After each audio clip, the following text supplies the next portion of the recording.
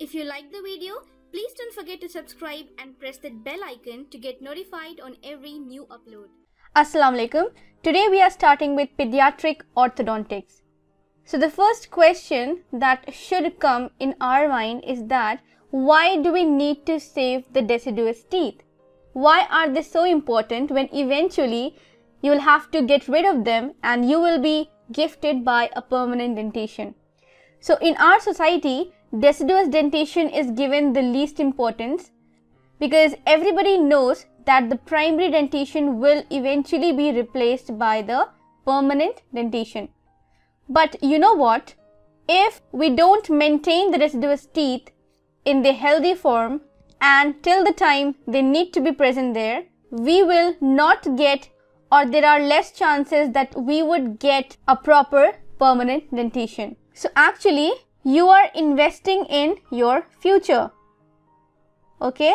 By saving the primary teeth or by maintaining the primary teeth, we are actually investing in future. That is, we are actually taking care of our permanent dentition indirectly. So here we can see that this is our primary dentition and below it we have some permanent teeth which are going to erupt. Now these primary teeth, they kind of act as a mold, or say they guide these permanent dentition to erupt into the correct position. So they are very important, you know. So the first aim of a dentist or of any individual who is concerned about his teeth is that he should maintain the deciduous dentition. So how do you maintain it? By caries control, by parent counseling, okay? But in case you cannot maintain it, or the patient came to you after the teeth has exfoliated, or by caries it has been destroyed, then what you need to do, you need to maintain at least that space, okay? If you cannot maintain the teeth, at least that space should be maintained, because our permanent teeth which is below it, it does not know whether it is the teeth above or any appliance above. So in short, we have to maintain that space either by maintaining the primary teeth in there or by placing some appliance there, okay? So what we are doing, we are maintaining that space, and that is the space maintainer. That appliance is called the space maintainer. So now we know why do we give space maintainer.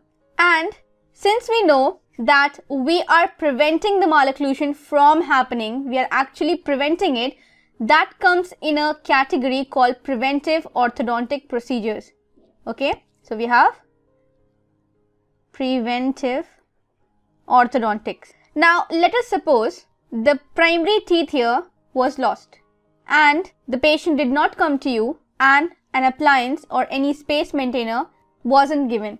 So in that case, the teeth which is present near to it will drift and will fill up the space or will decrease the space. So in that case, if the patient comes to you and you find that the space is missing and the space should be there, now what you need to do? You need to create that space now, isn't it?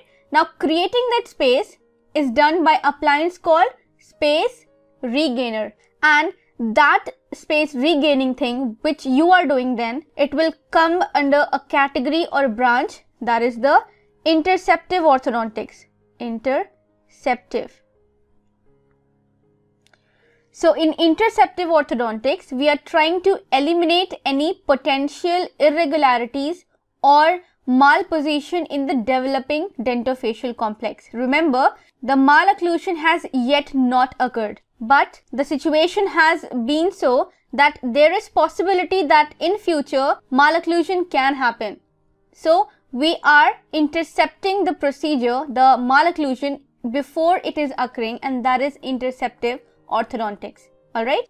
So in interceptive orthodontics, we have many other procedures in addition to space regaining, like serial extraction, muscle exercise, and all the stuff. So for the introductory purpose, this is it about the preventive and interceptive orthodontic. Now let us see what happens when a tooth is lost. When a primary tooth is lost, what happens? So here in this diagram, we can see that the maxillary first molar has been lost. So what will happen in that case? So the deciduous cuspid here, it will shift distally, if at all, in the first year only.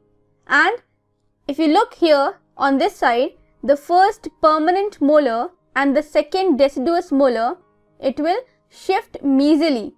Now our first bicuspid, it erupts on the guidance of this mesial surface of the second deciduous molar. But as we know, this second deciduous molar is going mesially. Therefore, on this guidance, this first bicuspid will also go mesially and will lie close to the lateral incisor. Now in this diagram, we see that there is loss of maxillary second molar. So here, the permanent molar will shift mesially, the cuspid and the first molar will shift distally.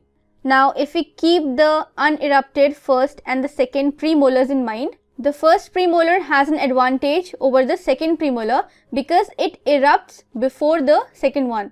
Therefore, this first premolar will erupt, but our second premolar, it will be generally impacted because it won't get the space. So here we can see that this site where we had first deciduous molar, here the first premolar will erupt and there will be no space for the second premolar. Therefore, it will be impacted in such cases, most probably.